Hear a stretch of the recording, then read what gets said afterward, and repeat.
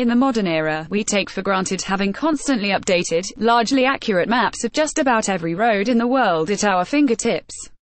If you need to find your way through a city or across a country, Google Maps has your back.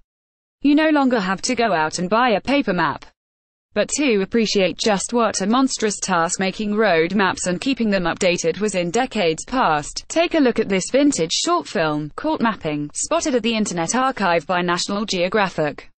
The 1940 film, produced by the educational and promotional company Jam Handy organization which created films for corporations like Chevrolet, spotlights the difficult task of producing and revising maps to keep up with new road construction and repair. The film is a major booster of the map-making industry, and those involved in it come off as mere miracle workers. The process of updating maps involved sending scouts out into the field to drive along every road and note conditions, compare the roads against topographical maps, and confirm mileage figures. Then, those scouts reported back to the draftsman responsible for producing revised maps every 2 weeks. The draftsman updated the data on road closures and other changes. Once those maps were printed, they were ready to give folks a good steer, as the film's narrator puts it, quietly determining the success of any road trip in the country.